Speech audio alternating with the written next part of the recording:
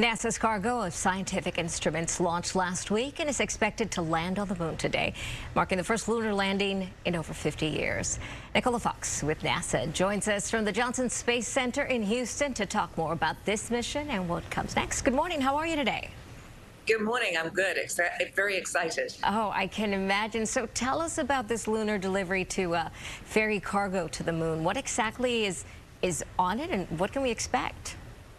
So we have six NASA payloads that are riding along on our lander, and they are doing great science, great technology demonstrations. So we'll be doing a demonstration of really precision landing.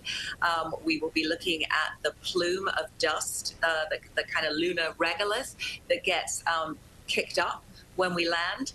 We have a retroreflector there that will actually become part of a kind of a navigation beacon almost, if you like, for future missions. We have radio astronomy and we have space weather. So looking at how the atmosphere that comes away from our star actually interacts with the moon itself. We're going to a region that is one of the oldest areas on the moon, about 3.85 billion years old, and so we'll be able to learn about the ancient solar system before life actually started here on Earth. And Nicola, you might.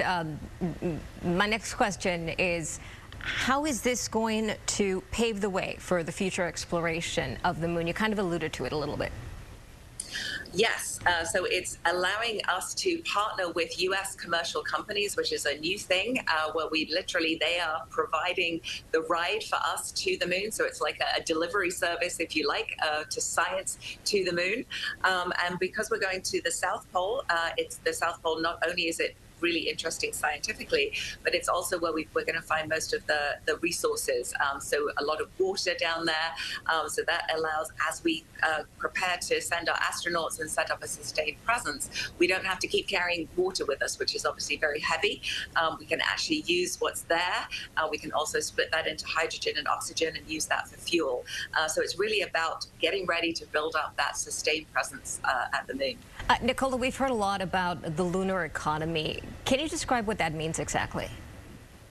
Yes, I can. So that by doing this, we are starting to build up a lunar economy. And so we are allowing the commercial companies to do what things really only the government did beforehand. So that allows us to really focus on the science and the exploration piece, and it allows them to sort of set up that will start to set up an infrastructure.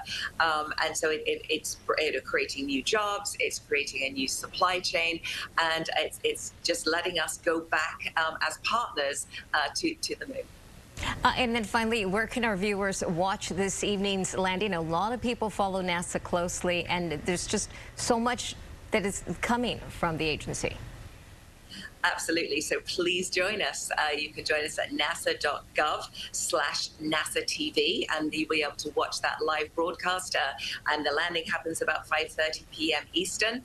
And then on the website there, nasa.gov/CLPS, you can learn all about the CLIPS program and all of the exciting science that we are carrying up to the moon.